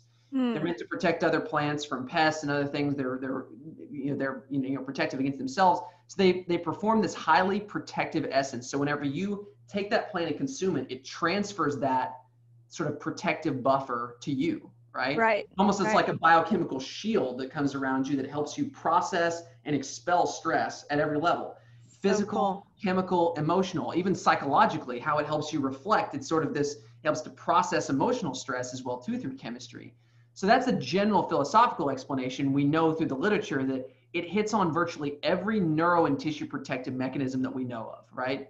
So like I said, this is plant pharmacology. It's not just one single compound does one thing. It's all these things, but it has one essence. And the reason why it does all these things because it's protective across the board. So we know that it not only enhances GABA, which reduces glutamate levels, which is protective and downregulates limbic system, stress system, you know, better sleep, the whole thing. It's also a sodium and calcium channel blocker. So ion channels that lead to, you know, erratic overfiring and high glutamate levels. And the thing that's the mechanism that we know now is activated by EMFs, right? Is the influx of calcium in the cell through these voltage gated calcium channels. So it's a calcium channel blocker.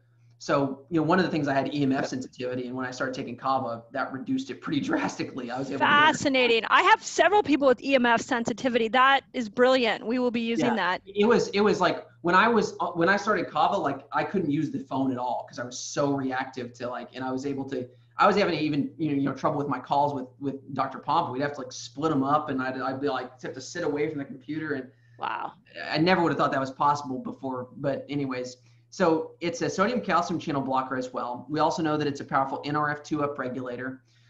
So through the antioxidant response element, it has this protective mechanism on reducing the oxidation that's a byproduct of autoimmunity. It also is a COX-1 and COX-2 inhibitor, just like non-steroidal anti-inflammatories, but without the kidney and liver toxicity and all that stuff, and the effects on the gut, you know, obviously that happen. But then all these effects on AMPK is also a protective mechanism because, you know, turning over fat into ketones is an adaptive protective response, right? It's a protective response through, you know, for many reasons. Obviously, when food isn't present, the body goes into the state where it does self-reflection and house cleaning, where it automatically, to protect the body from long-term complications, it focuses its efforts to cleaning up bad senescent cells that are going to cause problems later on so the system can work better.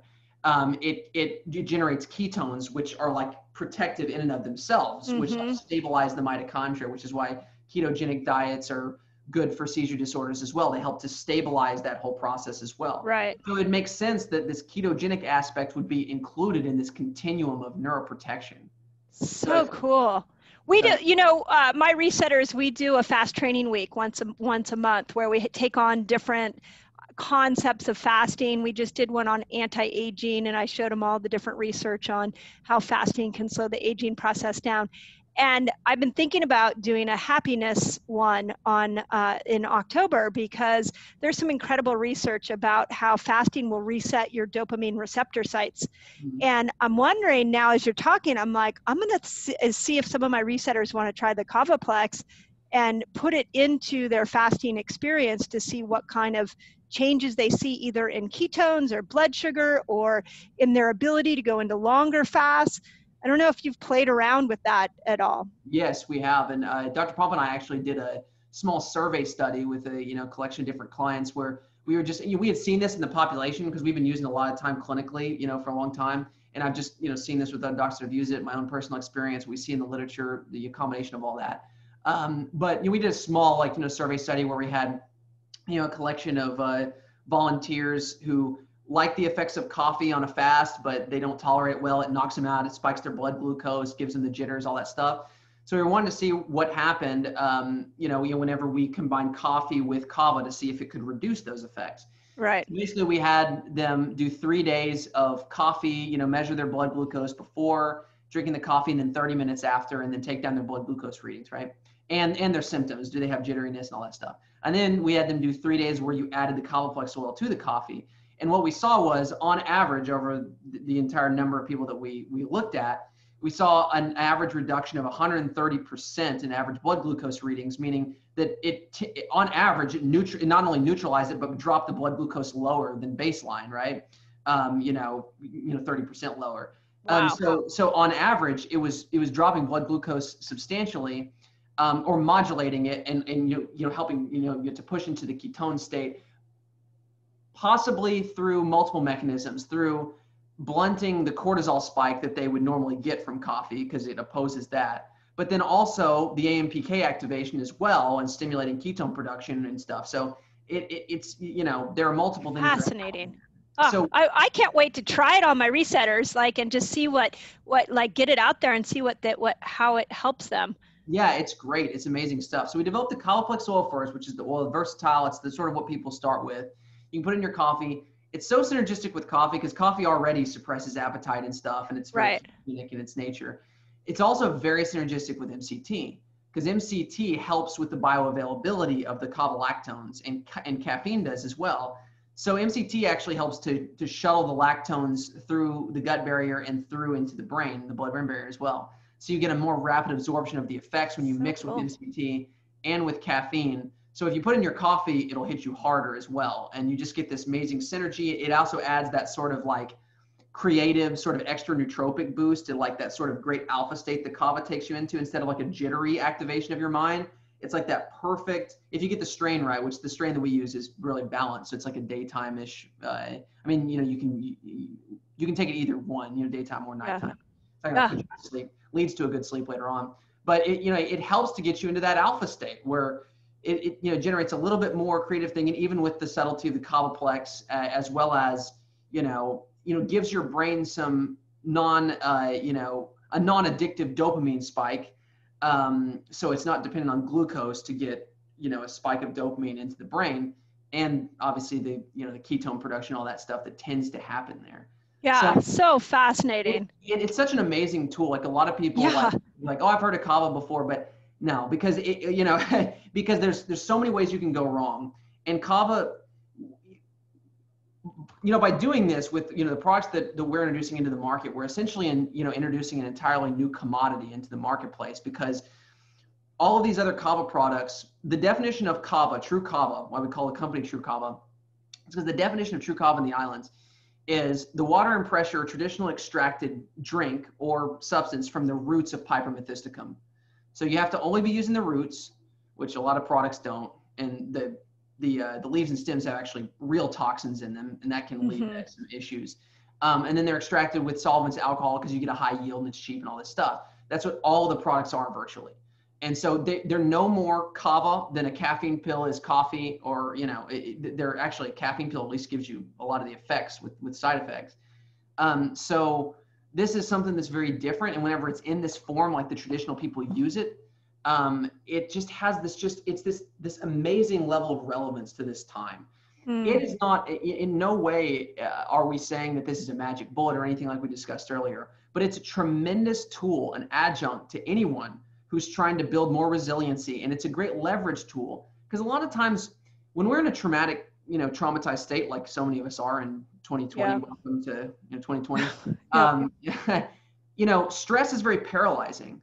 So sometimes if you can have an intervention that's safe, that can help sort of bring that weight off your shoulders, then you actually have the ability to go out of that state of paralysis and introspectively start to work on your life at these upstream levels, right? So important. You know, and so that's why I put Kava in a category that I call safe crutches, right? Most drugs now call their crutches, but they're not safe crutches. They cause more problems than they solve most of the time, right? Yeah, yeah. I mean, you just try, you know, if you have an anxiety, you know, perpetual anxiety, try drinking every day. See where that takes you, right? It's like, no, that's bad. The slippery slope. Yep. It's just really not, it's a bad strategy because you'll end up in a worse place than you started. Yeah. I mean, every once in a while, or use, but I'm saying, like, if you're actually using it like as a medication, not good. So cool. Well, what you created is amazing, and you now have my wheels spinning on how we can use it with our community. And, you know, I have so many women going through menopause that are applying the principles of fasting, the ketogenic diet, and so a tool like this could be incredible. So let me finish up with this. I have 5 questions for you. I like to finish up with sort of a rapid fire of 5 questions. I knew a little bit of your story before, but I definitely didn't know it at that level. So if you could go back and talk to the 19-year-old version of you and give him some advice, what would you tell him? I would say that the road to success is paved with bricks of failure. That failure is ultimately not a bad thing if one is focused and vigilant off of using failure as a stepping stone towards success. That every failure is absolutely an opportunity. That it's like that old, saying about Thomas Edison. I don't know if it's true or not, where, you know, it took him 1,000 tries to come up with the incandescent filament-based light bulb, and someone said to him, "Oh my gosh, you failed, almost 1,000 times." I didn't fail. I developed 999 ways how not to make a light bulb. I only need to find one way to make it work, and those 999 ways taught me how to make the one way, right? Beautiful. That's a very important thing that, I would always tell, younger people, and would definitely tell myself, fail hard, fail early, but be inspired and develop and be vigilant to a sense, connect yourself with a sense of meaning and, and purpose. Because the other thing that I would say to myself, besides, that failure is a crucial part of development, is don't pursue happiness, pursue meaning, right? So you don't pursue, true happiness actually. Oh, I love that. That's fulfillment, true happiness. Right? It comes through meaning and the adoption of responsibility and doing really hard things and growing and giving. But don't pursue pleasure, basically, what a lot of people think happiness is, right? Don't pursue pleasure, don't pursue feeling good, but pursue meaning. Because, when I was for 10 years in a state of absolute torture on a second-to-second basis, I got to a point where I was happier, more fulfilled than I ever was in my entire life before I ever got sick. Because I had a sense of purpose, because I had meaning, right? Mm-hmm. So you can weather any storm if you find meaning inside yourself and you find a higher purpose, something to work towards. And even during, and eventually your life will get better and you'll have pleasure as a byproduct. Yeah, so true. But that's not what needs to be pursued. Yeah, that's so not true. The best result. So that's what I would tell. Great advice. I'm going to have my kids listen to that one. That was good advice. Okay. Second question. What do you think has been the hardest part of your healing journey? I would say for me, the most difficult part has been just finding a good balance of regulating, once I get into, helping myself or helping others, the hardest part for me is staying grounded and practical. And because I have one of these sort of yang personalities where I want to just push. And once I get in, I find an answer. I want to help everybody and I want to do things to everybody. I hear you. Stuff. But there's that practical, grounded, rational sense of like, okay, realistic, right? I've got the vision. Now I have to ground it and I have to integrate it into a frame that's realistic and practical, right? And so for me, that's the biggest challenge. Is you go far down the rabbit hole with any of these things or far into a healing process, you're sitting on a gold mine of experience, and anyone who goes through a profound healing process is. But that realism, that practicality, that sort of framework of actually executing something that really, really is successful, that's a whole nother skill in and of itself. And so that was the most difficult, and is the process for me of figuring out, okay, got a bunch of ideas here. How do we build the infrastructure to execute to the highest level of return on my investment of time, right? And modulating my time correctly. And that goes into it as well too. So that has been the biggest challenge for me, something that I always work on, but it's an important piece. Yeah, that's awesome. Okay, what do you think has been the most rewarding part of your healing journey? The most rewarding part of my healing journey, hands down, is anything that I get to pass on to other people, right? You know, there are two sources, I believe, for, for happiness. And I think the social sciences really outline this very well. And that's very simple. It's growing and giving, right? If you're not growing, if you're stagnant, then you're not going to be happy. You're not going to be fulfilled. If you're going into escapism or drugs or whatever you're doing in your life and you're not progressing, then you're going to never be fulfilled, right? Yep. But, so growing will make you happy. Giving will make you even happier. And I believe that we're meant to grow so that we can give, because you can't give what you don't have, right? Yep. So we're meant to grow to be able to cultivate abundance so that we have something to give. When I was bankrupt, sick, in poverty, and $100,000 in debt, whatever, I had nothing to give anyone, no matter how much I wanted to. And therefore I would never have any sense of fulfillment because I was so bankrupt on myself, right? So that is the most rewarding point for me. The destination is growing to the point, building abundance to where I have something to offer people in the world. I love that. I love that. Okay, what do you think's the most misunderstood thing about Kava? Most misunderstood thing about Kava is the safety and the efficacy, right? Those two things actually. The safety is probably the most misunderstood thing, because if you get these quality control issues wrong, if you don't use 100% root material, you end up with the leaves and stems that are beautiful, heart-shaped, amazing looking, but they have very powerful plant defense toxins, not even like the ones that are in the roots of the wild forms. And those can actually be toxic to the liver. If you then extract them with chemical solvents and denature them, you concentrate those toxins and you can actually hurt people, which happened in the early 2000s. There was a collection of people, very small. It was like a few dozen people that got hurt from one pharmaceutical product that was not real Kava at all. It had contamination. So now there's this thing that's circulating around about liver toxicity in Kava. I saw that. The WHO and the scientific community have totally overturned. Every country that had a Kava ban has lifted it or in the process of lifting it. But once it's out there, it's still, people still say it. I still have people say it to me. So that's the biggest misconception, is Kava safe? And, it doesn't do anything. I've tried it because I tried this stuff at the health food store. Yeah. Awesome. Okay. Last question. If you had one message for the world, if you could get one concept in every person's brain on the planet, what would it be? Yeah. I always go back to, people are looking for answers in this time, right? There's more, disorientation and confusion and chaos in the world, and people need more than anything a direction. They need a sense of meaning. They need a sense of purpose, because that is the antidote to depression, right? Like I said, no matter how much you're suffering physically, psychologically, emotionally, if you have a sense of meaning, if you're doing something, overcoming obstacles, and you have a sense of meaning where you're giving something, if you're growing and you're giving and all the things that we just named, then you're going to be fulfilled as a human being. And collectively, if we all get there, or enough of us get there, then the species evolves in a very positive way. And problems tend to go away. We cultivate health at every level, physically, psychologically, emotionally. And we tend to, just like the cells in the human body, when we get them all on the same page and communicating and locked into their actual sense of purpose, which is like modulated through signaling. Whenever you remedy all that by allowing them to communicate, then they tend to, sort of reform to a state of like synergy and health, right? Homeostasis, right? So I think that, people are looking right now for a sense of meaning, and they're looking for whys. And I would say find your why, and find that through pursuing meaning and not pursuing happiness, not pursuing what's going to make you feel good right now, but what's going to give you a deep sense of meaning, what's going to really do that for you.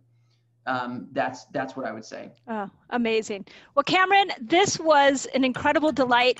I do have to say, about halfway through, I was like, I should have taken some Kavaplex before I came to this. Oh, yeah. Because as you were like describing all the different things that it does, I'm like, because the way you put your words together, I'm like, that was a really good point. And now I'm thinking, oh, it's because he took some Kavaplex before he hopped on here.